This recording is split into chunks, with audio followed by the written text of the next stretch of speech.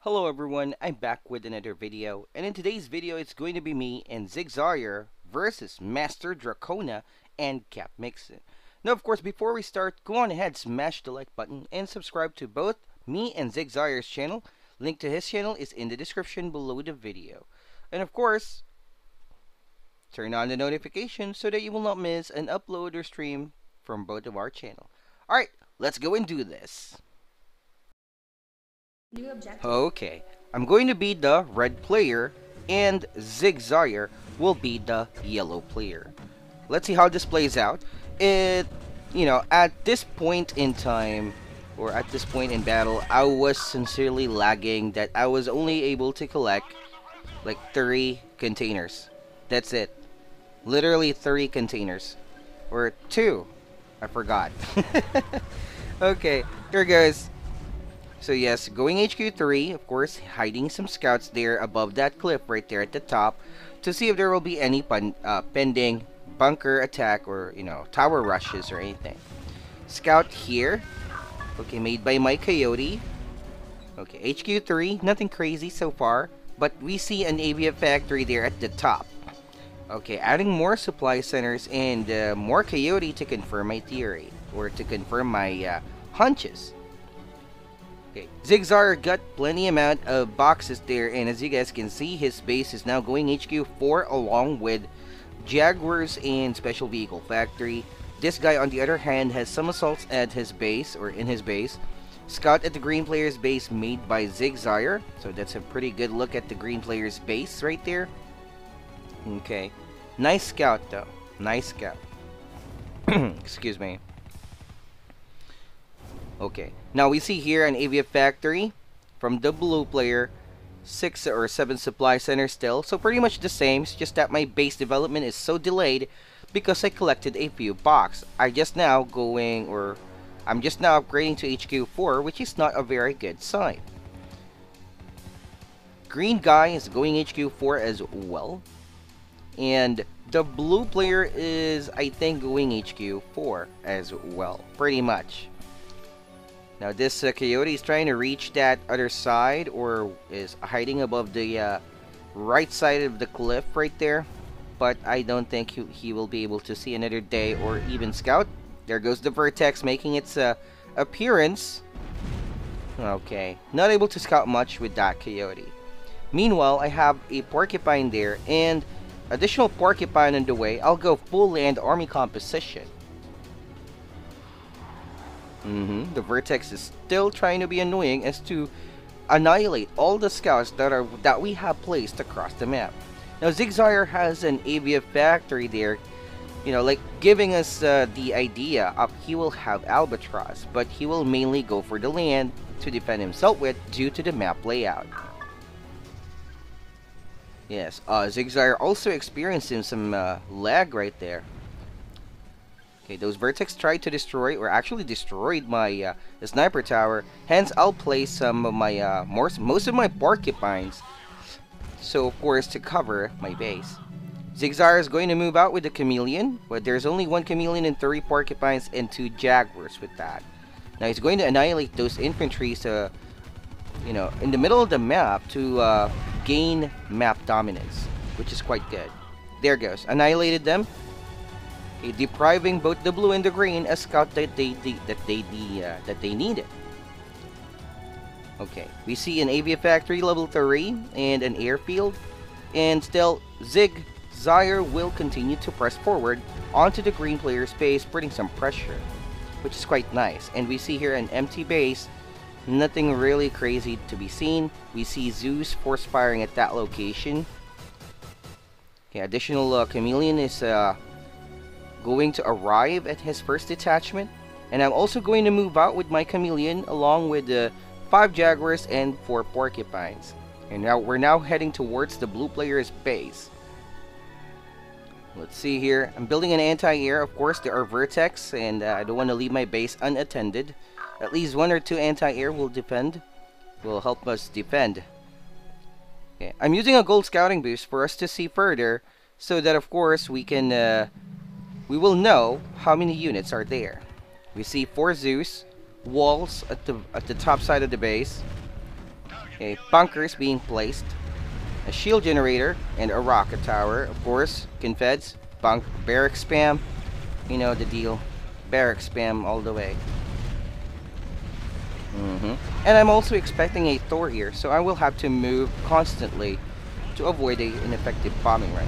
There goes the first Thor making its appearance, spreading my units like a madman, so that of course the bombers will not make an effective bombing run. Sig is going to be able to dispose a supply center. Okay, got denied. A bomber from the green player. I sent a detachment there with 1 Jaguar at the top to get rid of the vehicle factory. Sig will now retreat momentarily as he tries to somehow occupy the blue player's army and not my army right there at the entrance of in front of the blue player's base. I'm going to again move around to avoid an effective bombing run. Rocket tower has been destroyed, as you guys can see. Barrack spam all the way. Now we see here 1 Jaguar destroying or trying to somehow destroy that vehicle factory, which will cripple the blue player and depriving him of Zeus production. There goes the vertex out of desperation. Okay, ooh, whoa. Okay, that was not a very best that was not the very best bombing run, but man, that almost got me. Okay, we see Siegsauyer's base, anti-air being placed, of course, to somehow counter those Thors that both the green and the blue has. Again, over-relying on Thors means that you have less on the ground. Ooh, bombing the wrong airfield, but was able to destroy it. That was actually pretty nice. Okay, now I'm going to have my Jaguar ignore that Zeus and just straight up destroy that factory. Very nice. Okay, again, using a gold scouting boost. And looking at the base of the blue player, there's no rocket towers, no vertex, no whatsoever. So I'm just going to lounge forward at the very back of the base and destroy the airfields to deny this blue player any more production of vehicles and also air. There goes. So the blue player is now going to bomb Siegsauyer's base. There's only 1 Zeus and a shield right there, and some Typhoons that are sieged up. Siegsauer also attacking from the bottom side of the base of the blue player. Green player is now going to attack him. Okay, the lack of units at Siegsauer's base is very evident due to, of course, his units are at the blue player's base. Okay, trying to avoid a Thor bombing run. I was able to avoid the first one, but the second one I was not expecting that. Hence a clean hit. Although that did not manage to destroy most of my, all of my army. Some of my army lived to see another day. Siegsauyer pressing forward on the blue player's bottom side of the base. Meanwhile, I'm at the back of the blue player's base and dealing some heavy damage, destroying the airfields. Meanwhile, nice bombing right there with the Albatross, since those Zeus are without a shield generator. Okay, we see some Jaguars here. 4 Jaguars from on Siegsauyer's base. Okay. Now those Jaguars or Zeus are going to retreat due to being outnumbered and are in a very bad formation due to the landscape. So an effective bombing run can simply wipe them out. Okay, we see 2 assaults here, or 2 riflemen ganging up on that Zeus. Imba. Okay, again, moving, so to avoid an effective bombing run, and we managed to dodge it again. Oh, solid hit on that airfield. Very nice hit though. Nice hit. Okay, the green player managed to come back, and this time with a shield generator, although that's not the very best micro on the shield. Okay, I have reinforcement here on my end, the newly produced units. Since Siegsauyer's army is within the green player's base, I'm going to have to help out Sig to defend his base. So I have 2 detachments here. One is to, of course, dispose of the blue, and one is sent to help out Siegsauyer defend his base. There goes.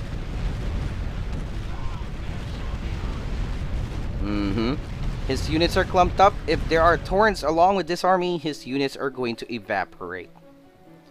Here are my army. Siegsauyer's army there. Oh, what a cool animation there. Freezing time. And there's Thor's. Solid hit, although that was not the very best hits there. Okay, did not manage to destroy a Jaguar, since of course 2 bombs only hit. Okay, I'm going to defend from this side, as can be seen right there. Okay, I'm going to move closer to get in range and clean up the rest of the army. Meanwhile, Siegsauyer's army is still here and trying to deal some damage. My first detachment is still trying to clean up the blue player's base. Oh, wow.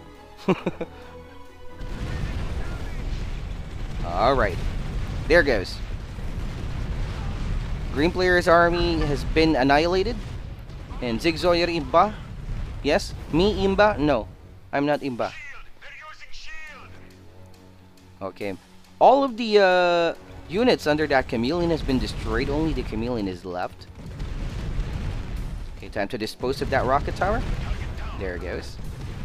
Although there's still 1 rocket tower out there, the chameleon ran out of energy. Reinforcement are going to somehow make sure to clean those up. Ooh, nice hit, nice hit. Although there's not enough Thors. Okay, there's not enough Thors right there. Gonna have to move around. Okay, 2 more Thors. They grouped it into, he grouped it separately.